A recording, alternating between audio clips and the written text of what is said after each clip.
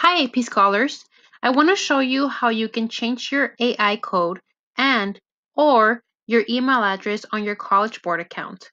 Please take a listen to this short video.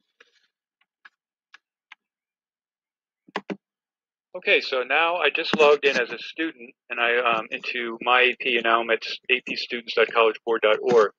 So the first thing we want to do is show how the student can update their school code that's associated with their AP profile. So to do that, you come over here and click My AP Profile, and now click on this Registration tab.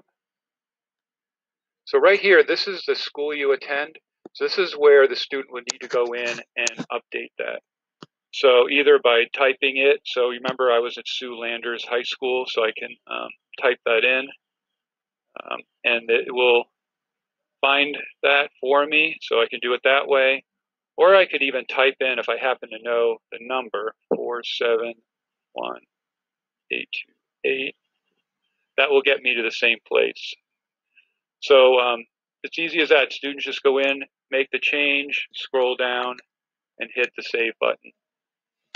Now, while they're here, they may also want to jump over to the score send. If they haven't already selected an institution or school to send their AP scores, they could do that right here. So once again, they can search for the school they want, select it, and then hit save. Okay, so now let's talk about how the student would update their email address. So that's over on the College Board student account. So to do that, click over here on my name, click Account Settings. It's going to ask me to log in again, verify that.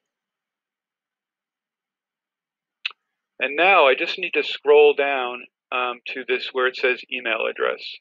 And I would just go in here, replace the school issued email address with an email address that can be accessed from outside email addresses.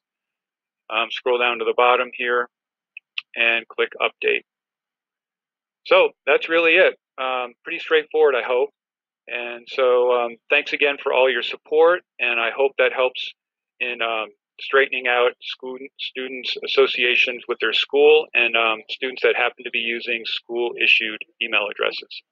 Thank you. It's important that you have the correct AI code or school so that we can receive your AP scores. And it's really important for you to change your email address if you have the school email address, so that one, you can get access to the AP exam, and two, so that you can get all of the emails that College Board is sending. Thank you. Take care.